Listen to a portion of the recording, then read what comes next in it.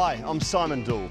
As a former New Zealand cricketer and now commentator, I've been lucky enough to travel the globe and stay in some of the world's most iconic cities. I know exactly what it takes to make a great one, and I can tell you, Auckland is right up there with the best of them. And if you're coming to Auckland for the ICC Cricket World Cup 2015, make sure you make the most of your time here. There's so much to do here. Whatever you're into, Auckland has got it going on. From stunning beaches to world-class restaurants, international art galleries, wineries, volcanoes, and even a subtropical rainforest. It's all here, it's all within easy reach. Come on, let's go take a look.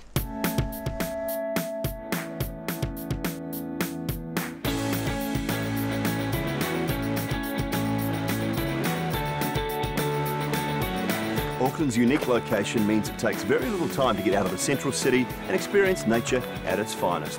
Auckland has some of the most incredible landscapes right on its doorstep, and there's always a chance you might catch up with some of the local wildlife.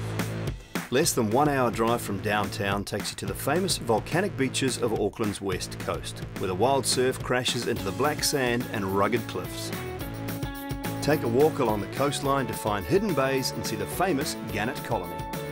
Enjoy a stroll in the nearby Waitakere Ranges and you'll discover a green paradise of native bush with waterfalls and some stunning views. Auckland's location in the Hauraki Gulf gives the city a real maritime feel.